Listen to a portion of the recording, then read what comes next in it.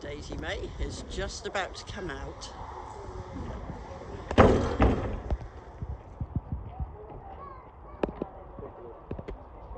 know whether you can see her. I'll whip it off in there. She's just got a tail guard on, so I'll take that off before she comes out. All right, Daisy May. Good girl. A small space like that is amazing. Good girl. And you can see her feet at the bottom. Sorry, her hooves. Let's get the correct lingo right. Carol to my left is telling me that it's hooves and not feet. I bet you didn't sleep much last night. We were so excited. I know, I'm sure. And the door opens. I'm just trying to see.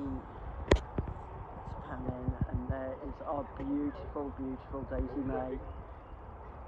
We're going to have to take it off outside. Can't really imagine how tall she is in this box, but we can get her out.